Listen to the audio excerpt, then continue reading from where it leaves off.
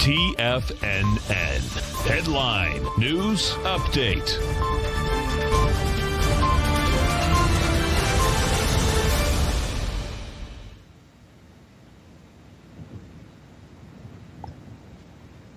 Welcome, folks. I'm Tommy O'Brien coming to you live from TFNN, 9 a.m. Eastern time on Friday morning. We got 30 minutes to go until that opening bell, and markets right around flat territory. The Dow leading the way in negative, off 99 points at 27,723. Got the S&P futures negative by 4 points right now, trading at 33.63. NASDAQ NQ futures, why not? Positive territory, up 23 points, 11,198. And you got the Russell off about 9 points as well, trading at 15.69.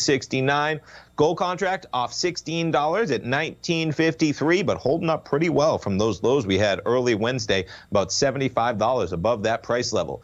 Notes and bonds this morning, a little bit of higher price and lower yield. The 10-year up 5 ticks, back above 139 at 139.04. The 30-year up 14 ticks at 178.08. We'll start things off with the VIX this morning. The VIX 2265. We spiked a bit overnight as the market, you had the S&Ps trading at about 33.50. We've pulled back as the market has rebounded 2265.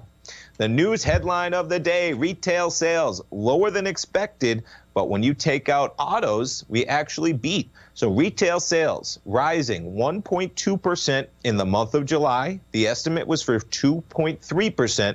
Excluding autos, though, sales actually beat, rising 1.9%, and the forecast was only 1.2%.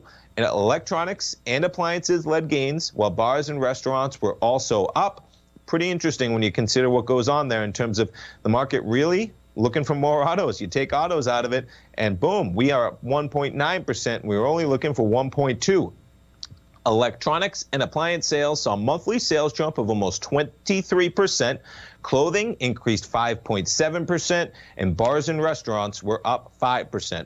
Motor vehicle parts and dealers reported a 1.2% slide, bringing down the number. Sporting goods and bookstores saw a 5% decline, and garden suppliers reported a 2.9% drop. So that number coming out right at about 8:30 in the morning, and we have seen no real action in the S&Ps. We're hanging out right where we were. To zoom it in, there's your 8:30 bar. We did spike up to 33.70. We're currently trading at 33.62, maybe backing off a bit.